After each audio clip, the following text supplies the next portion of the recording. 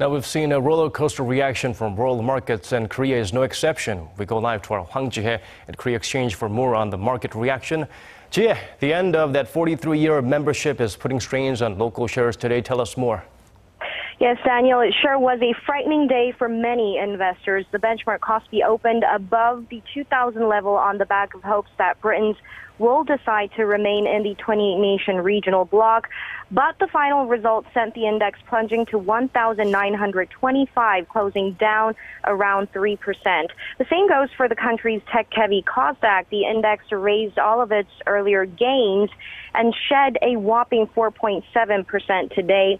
After poll results started to put the Leave campaign in a stronger lead, its shares plunged, triggering a sidecar.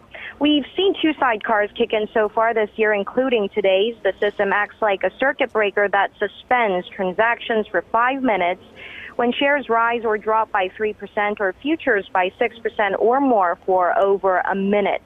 The tech-heavy index saw both a slide beyond the 6% mark, triggering the temporary halt.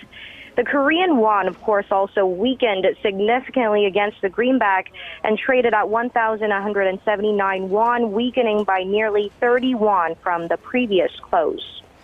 Let's shift our focus to markets outside of Korea. Tell us more about the drastic dipping digits there.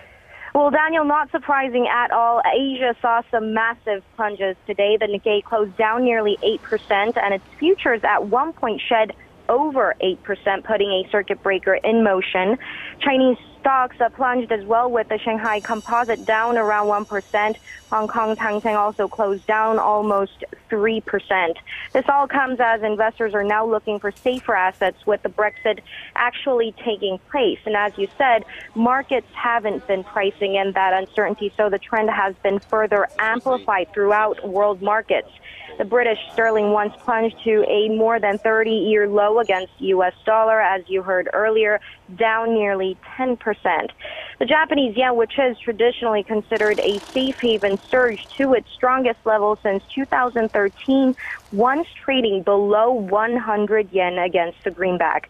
Now, this prompted Bank of Japan Governor Haruhiko Kuroda to say he's open to provide sufficient liquidity, including strap lines among 6 central banks.